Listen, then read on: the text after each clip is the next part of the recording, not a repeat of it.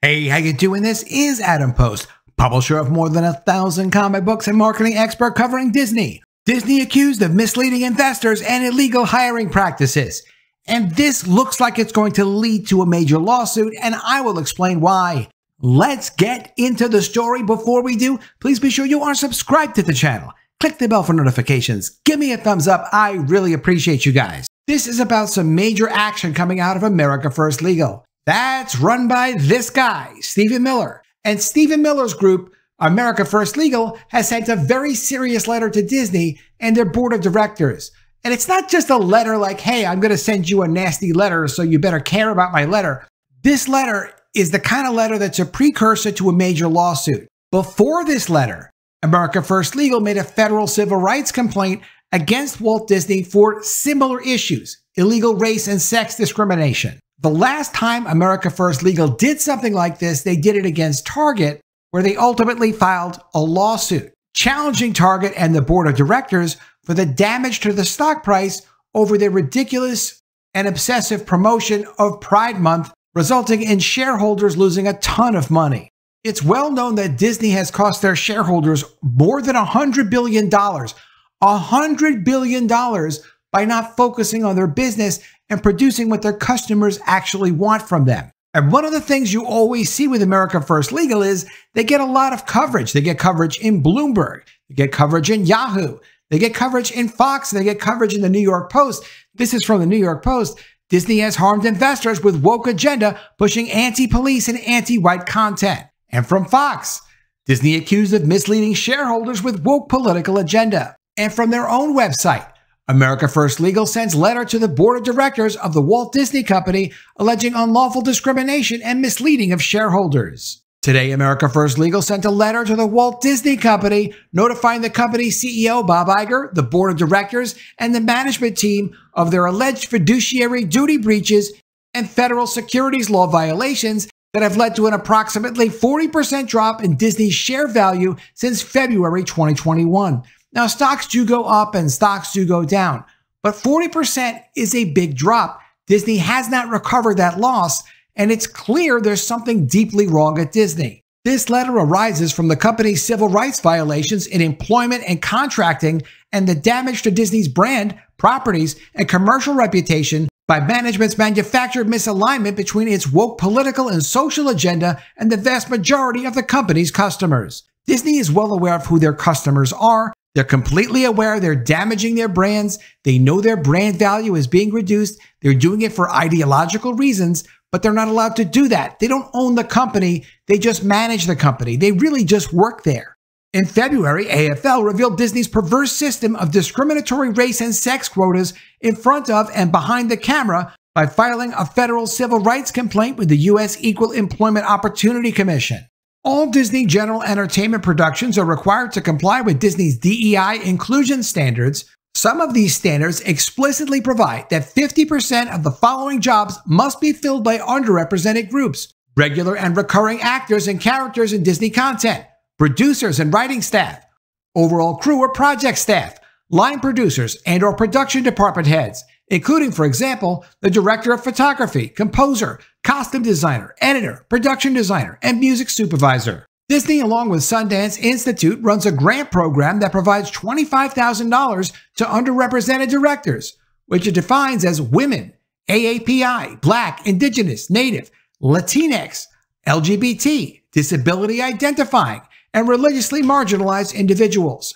Basically anybody but white people. Unfortunately, it sounds crazy to say that, but that's what it is.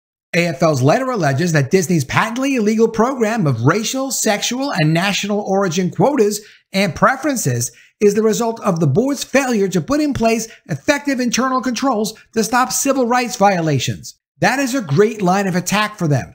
The board of directors should have a policy like that. There's really no excuse for them to not have a policy like that, except that they intend to discriminate, and that's why they don't have a legal policy.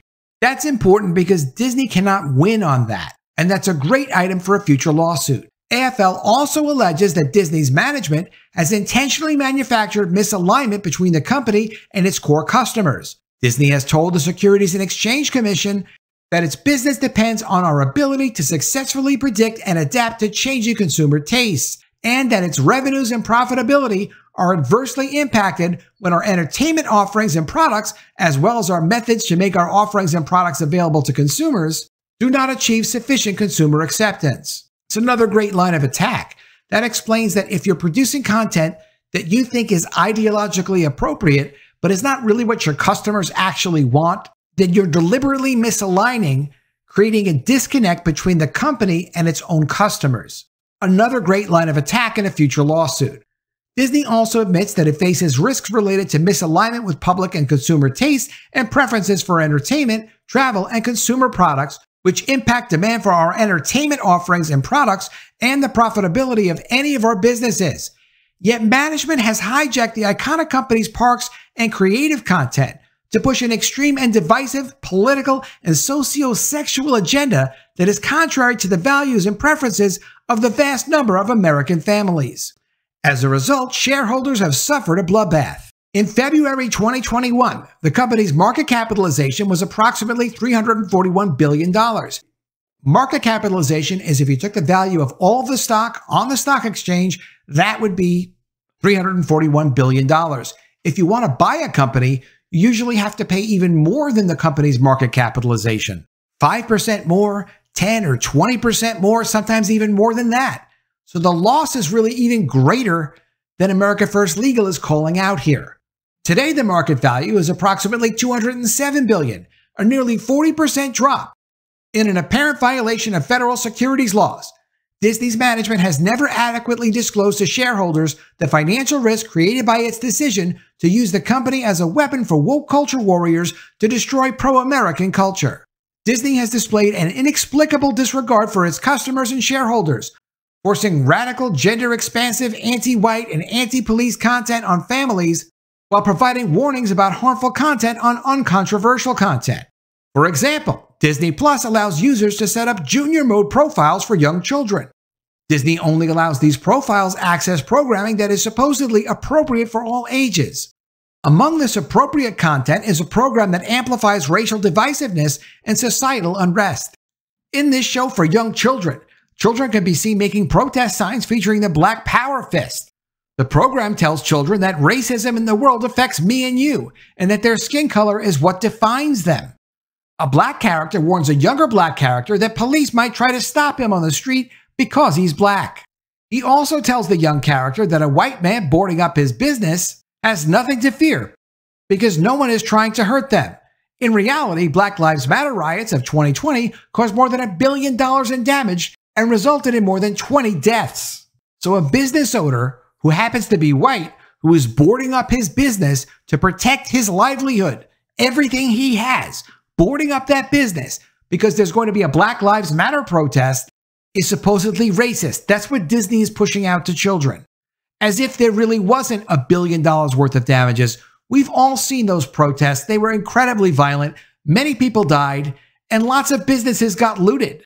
Young children can view this program and an episode of Muppet Babies where Gonzo cross-dresses as a female princess in this take on the classic Cinderella story. Ironically, junior mode profiles can view this episode but cannot view classic, uncontroversial Disney films like the original Cinderella. So children are deliberately exposed to Disney's agenda pushing Gonzo as a princess, but you can't see the original Cinderella. They don't want your children seeing that. Something is wrong with that. But nothing is wrong with Gonzo dressing up in a dress to be Cinderella. That's what Disney is pushing. How is this good for business? It's not good for business. Recent Marvel releases have put woke ideology front and center as well. In the opening minutes of Ant-Man and the Wasp: Quantumania, Ant-Man's daughter describes police firing tear gas at peaceful protesters. Doctor Strange in the Multiverse of Madness also has a character wearing an LGBT pride pin front and center for most of the film. Disney Plus even features radical content produced under its scientific National Geographic banner. Gender Revolution, A Journey with Katie Couric promotes multiple radical gender dogmas. That, quote, your external genitalia does not dictate your gender. That children can diagnose themselves as transgender. And that puberty blockers are reversible and should be given to all trans minors entering puberty. America First Legal's investigation into gender clinics uncovered consent forms requiring minors to acknowledge that some gender-affirming treatments are not FDA approved and can lead to multiple dangerous and unstudied side effects. Another program on Disney Plus, called Pride from Above, features a nearly topless transgender individual riding a bike past a young child. Other visuals from the program show men wearing shirts that are essentially a series of straps and only wearing underwear. The website for this parade describes that one can expect to see people of all ages and some nudity. There's no warning on this show with graphic content. However, Disney classic movies like Peter Pan, Dumbo, and the Aristocats have mandatory unskippable 12-second warnings about the harmful impact of certain portrayals of people and cultures that were wrong then and are wrong now. I've been covering America First Legal and what Stephen Miller's group has been doing for more than the last year, and I can tell you, it looks like they're gearing up for a pretty major lawsuit against Disney representing shareholders who have lost billions of dollars. There is a vote coming up soon to add Nelson Peltz, an activist investor, to the board of directors of Disney, and while he wouldn't get control of Disney, he wouldn't get control of the board of directors either.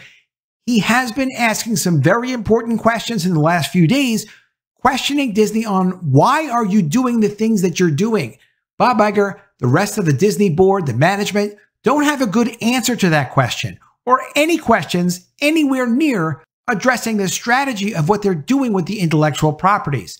It's clear that they're taking the intellectual properties, capturing them, and using them to try to push an agenda on the American culture, but also the world culture, because Disney's content goes way beyond just the United States. I'm looking forward to more aggressive action from America First Legal, and I'm sure they're planning it out now, and it's really only just a matter of time. Let me know what you think of all this in the comments below. Always love to see your ideas. Please be sure you are subscribed to the channel. Click the bell for notifications, give me a thumbs up, and I'll see you again soon with another story. And if I don't see you, I will miss you.